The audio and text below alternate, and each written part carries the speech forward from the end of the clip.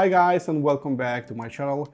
I'll dedicate this week for headphone listening, and the first in line is this little fellow right here, which is called HiBy R6 Mark III, which rocks the newest Android operating system. Its headphone amplifier works in either Class A or Class AB operation, which is pretty cool, and it goes for $499 US, but please don't mistake its low price with low performance, because that is not going to happen.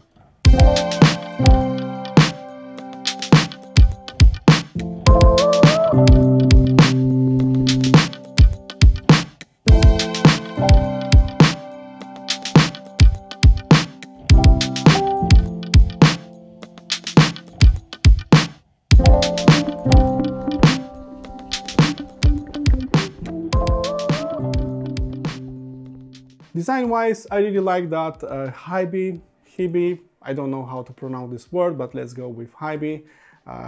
They are sticking with the good old design language of their RS6, R5 Generation 2, because this one looks pretty much the same. It has a fully CNC machined aluminum case, it has tempered glass on its back and on its front for better wireless connections, be it Wi-Fi or Bluetooth. It has a metallic wheel which sits at the same level with its body, so you won't accidentally turn it up or down in your pocket. They went with a 5-inch 720p display, which is quite bright and colorful, but please don't expect OLED levels of contrast or super high brightness levels, as that is not going to happen. For light web browsing and for music streaming, it should be more than enough, but I won't use it for light gaming on the go, although you can do that if you please. You'll find buttons only on its right side, a micro SD card slot on its left side, and all the connections we moved on the bottom, rocking dedicated line out and headphone outputs coming in single-ended and 4.4mm balanced flavors. Checking out its specs, I was surprised to find an unlocked version of Android 12.0, which is up from version 9 on RS6 and version 8 on R5 Generation 2, putting it in line with modern smartphones.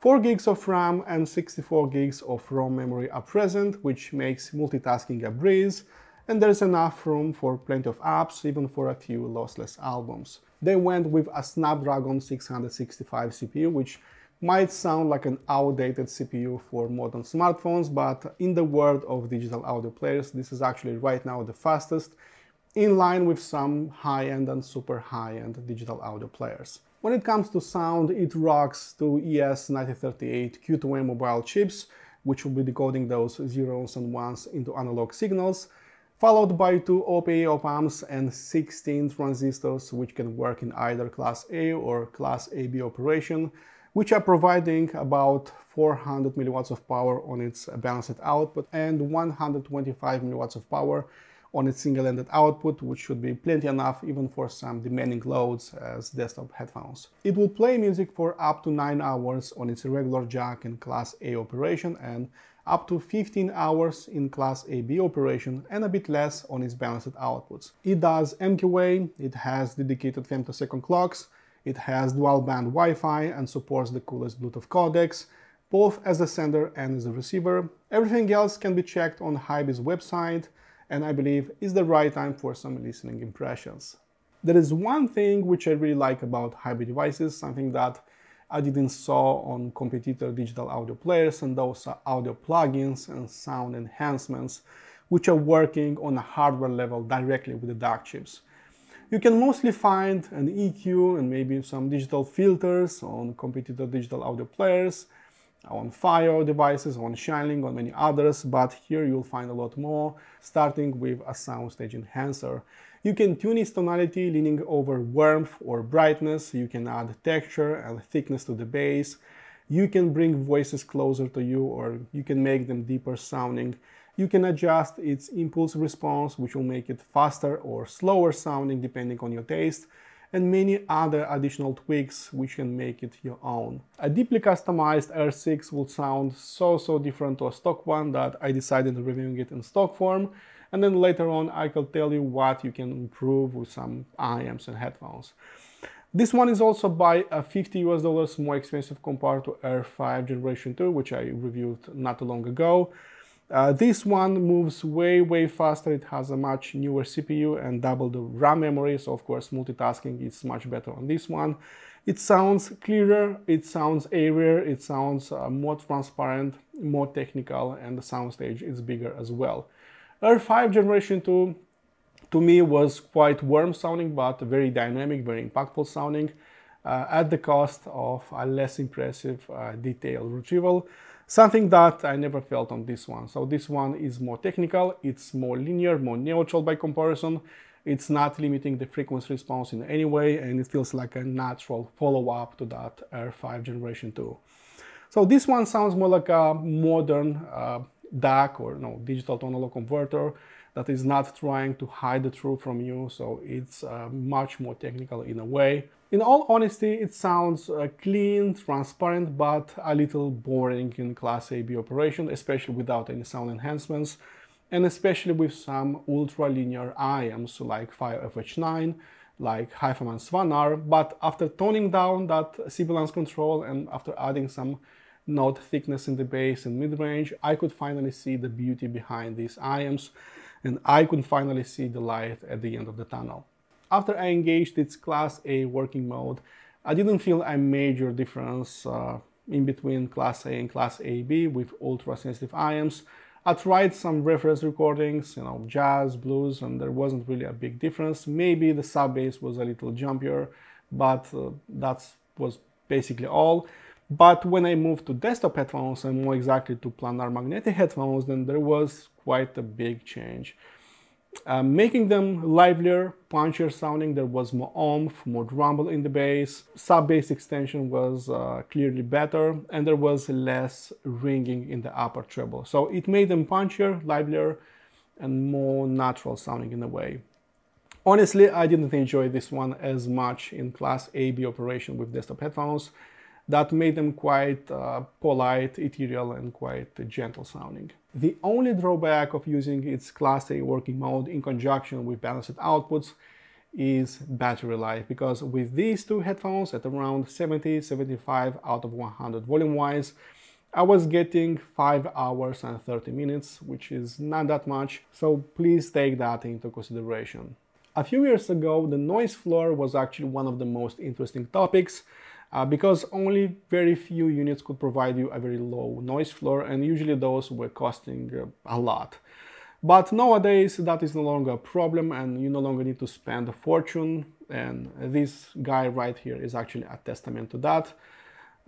Their R5 Generation 2 offered a noise floor of 4 microvolts on its balanced outputs, and this one goes even lower at 3.5 microvolts of noise and 2 microvolts of noise on its single-ended output.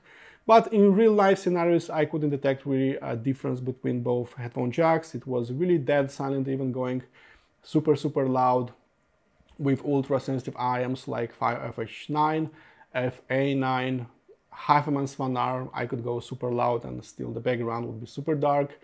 So in reality, this is a very IEM-friendly digital audio player, and that makes me actually quite happy about this one. When it comes to power, it will work great with IEMs on both its headphone jacks, regardless of the gain and Class A or Class AB working mode. But with desktop headphones, there was a much bigger difference because they demanded only balanced connection, high gain, and Class A working mode for the best results. The hardest to drive IEMs that I have in my possession are HiBy R and 7 Hz timeless planar IEMs, which work great even on its single-ended output, mid-gain, Class AB operation. But honestly, those sound enhancements, those made a major difference, making them from good to great sounding. I especially like toning down that sibilance control and adding some impulse response, adding some note thickness, which made them much better sounding. With desktop headphones, these worked at around 70, maybe 75 out of 100 volume-wise on high gain, balanced connection. Class A made a major difference, but sound enhancements as well. I think that it has enough power on top, regardless if you are using IEMs or desktop headphones, and I would care a lot more about those sound enhancements, which made it great sounding in the first place. The only thing I can complain about this one without engaging that Class A working mode would be transient response or how fast and impactful it sounds. It was polite sounding in the sub-bass, it was lightweight sounding in the mid-range, it didn't have a lot of substance, it didn't have a lot of meat on the bone, although it was actually accelerating very fast as most ESS Sabre designs are doing. After some burning, it gained some substance, and that Class A working mode added some energy, of course, but still, regardless of those settings, that Mjolnir hammer won't smite you with the full force. So it didn't feel really explosive sounding with rock and electronica tunes. For that, you'll need to invest into a much pricier and more powerful digital audio player. Snare drum hits didn't have the energy that I wanted, and bass guitars didn't have the depth, vibration and energy that I was chasing for. What felt as a ping-pong game in terms of transients and dynamics felt as a wombo combo in terms of transparency and detail retrieval. In much simple terms, regardless of my settings, gain position, working mode, headphone jacks, it was always trying to bring forward as much information as possible. And what I've heard on their Air 5 Generation 2, with my eyes closed, I could hear on this one with my eyes open, because it was not trying to, steal my attention with those small intricacies. I could hear them very easily. These ones are very detailed oriented. These are called HiBy Sveinar, which are trying to mimic the sound of their HiBy Svara.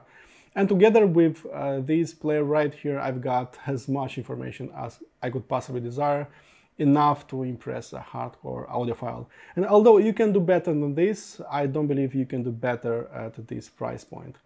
I find it slightly more detailed compared to, say, 5M11S. It's clearer compared to Shining M3 Ultra, and of course, it's slightly better than their Air 5 Generation 2. Moving on to Soundstage, this is another area that felt marginally improved versus Air 5 Generation 2, but it was not really a massive difference. Still, I believe it's slightly airier, it's slightly more holographic compared to competitive DAPs at the same price point of around $500 US, especially on its balancer connection. Actually, if you look much closer at its specs, more exactly at the channel crosstalk, you'll observe a massive difference. So it has a channel crosstalk of minus 68 dB on its single-ended output and minus 100 dB on its balancer connection. In much simple terms, it means that at a volume of 68 dB on its single-ended output, which mind you is not very loud, the left and right channel will cross their paths, and of course that will seriously damage the soundstage, the layering, the air, everything will just crashing down on you. But you no longer have that issue on its balancer connection because 100 dB is very loud. And you can hear that everything is just more layered, better spread all around you, and it sounds just airier on its balancer connection. Moving on to frequency response, we're getting fast, we're getting a clean and layered type of bass that is lacking some oomph and cojones in its stock form. Of course, with sound enhancements, you can make it thicker sounding, punchier sounding, livelier sounding the bass, so it's really up to you how you want that bass. But in the stock form, it will impress you more with its quality rather than with its quantity. Although, regardless of those settings, it will always be a clean, refined and layered type of bass. Its mid-range feels mostly linear with just a small pinch of naturalness. So it's not overly warm, it's not overly smooth, it's not elevated from linearity, but it's not dry or thin sounding either. So I wasn't the biggest fan of its mid-range in the stock form, but after some minor adjustments, I could finally enjoy those voices and just be carried away by music. If you want a slightly bolder bass and a fuller bodied mid-range, you can always engage that Class A working mode, which will be giving you exactly that. As most ESS Sabre designs, its treble output is extended, it's excellent in here, so there is enough bite, there is enough sparkle up top, you can hear those notes past top octave, so it doesn't have a problem with the treble output.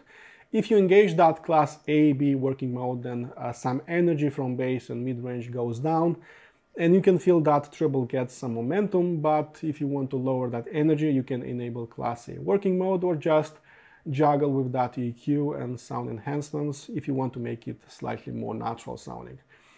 All in all, I find it quite linear sounding, it's more technical and it's more transparent sounding compared to their R5 Generation 2, RS2 and even compared to RS6, and that's a good thing as nobody wants 4 DAPs which are sounding the same.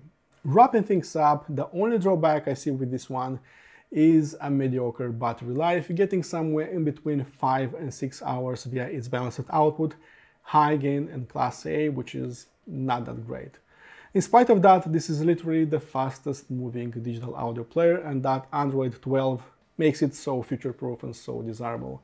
It worked great with Bluetooth headphones, it worked great via Wi-Fi with streaming services as Tidal and Qobuz, and its very linear frequency response and neutral presentation works amazing as a good starting point for those audio enhancements. So you can make it slow, fast, mellow, impactful, exactly as you please. Just bend its tonality to your will, and that is probably the strongest selling point of this unit. Alright guys, I hope you enjoyed my review. Don't forget to like and subscribe, and as usual, listen to my tunes, be positive, and I'll see you soon. Cheers!